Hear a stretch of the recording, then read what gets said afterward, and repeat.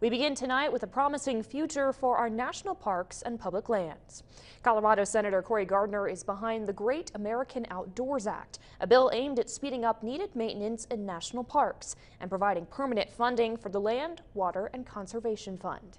KREX5's Adrian Thomas joins us live from the monument with more details. Adrian?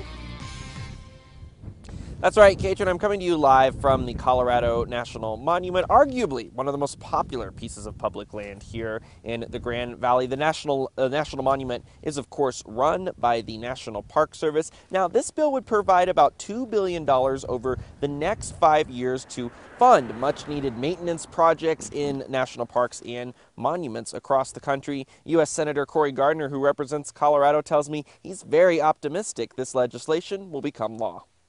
On Monday, Senator Gardner urged fellow U.S. senators to pass his Great American Outdoors Act. The Senate voted 80-17 to begin debating this legislation, which Gardner says could make a huge difference in national parks everywhere. It's a great chance for us to work on the Land and Water Conservation Fund and to address the maintenance backlog at our national park, places like the Black Canyon and the Gunnison National Parks. Gardner also says this could make a huge impact for local economies near these lands. You were quoted as saying how this would be a job creator. Just how exactly would that happen? Can you elaborate a little bit more? You know, when the first wave of coronavirus went through the United States, we had some of our western communities, especially our ski towns, that were hit the hardest. But this would put money into maintaining our national parks, into maintaining our national forest, into maintaining our Bureau of Land Management grounds, our Fish and Wildlife Service grounds. And so it's about fixing trails and trailheads, safety. It's about redoing roads through our public lands. Out on the Colorado National Monument, we asked hikers why they like this place so much and why it's important to protect these lands. The hikes are beautiful. They have it for like every kind of type of, like whether you're a beginner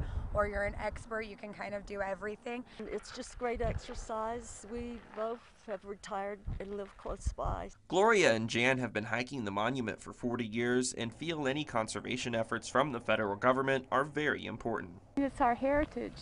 All these areas are so beautiful that we have to keep it up for our grandkids. Now, a very interesting fact is funding for this legislation actually comes from revenue generated by offshore oil and natural gas drilling. Senator Gardner told me this was determined because when you're drilling for oil and natural gas, it puts pressure on that resource, so it was appropriate to direct those funds to preserving resources on national parks and public lands.